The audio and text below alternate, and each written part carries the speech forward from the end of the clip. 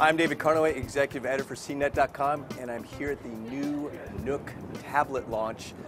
There are two different models. I have the 7-inch model in my hand. It comes in two different colors, snow and smoke. This is the smoke color. It's kind of a gray color.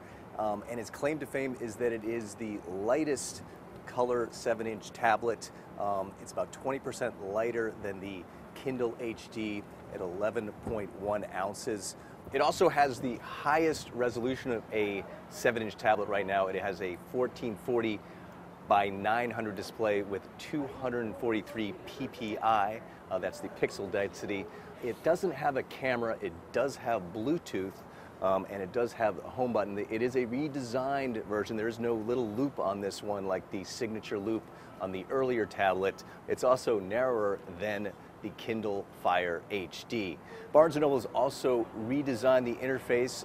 You can now have profiles for members of your family, and you can password protect those profiles so that little Johnny's books can be in one profile and your books can be in another profile, and that also applies to apps and movies. That's the other big story here, is that Barnes & Noble now has video on this device. It is its own branded video store. This is once again a skinned version of Ice Cream Sandwich.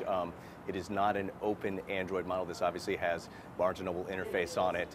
There's also a new feature called Nook Channels. It's kind of a recommendation engine, but it doesn't just apply to books. It also applies to video and other content, even magazines. You cannot access Google Play from this tablet. This is a curated app store. There are about 10,000 apps now in the store, and that grows every day. In terms of pricing, this starts at $199 for an 8GB model, and then $229 for a 16GB model. The difference here, though, is that this is expandable memory. There is a slot, an SD card slot, so you can add additional memory. In terms of missing features, as I said, there is no built-in camera here. There also is no HDMI out port. There is, however, an HDMI accessory. It is a little expensive at $39. Barnes & Noble is also highlighting the fact that the processor in this device is slightly faster than the processor in the Kindle Fire HD. This has a 1.3 gigahertz processor versus a 1.2 gigahertz processor in the Kindle Fire HD. They're also claiming that this does about 80% faster graphics performance. We'll of course have to test that. In terms of battery life, you're looking at about 10.5 hours of reading time and about 9 hours of video watching time.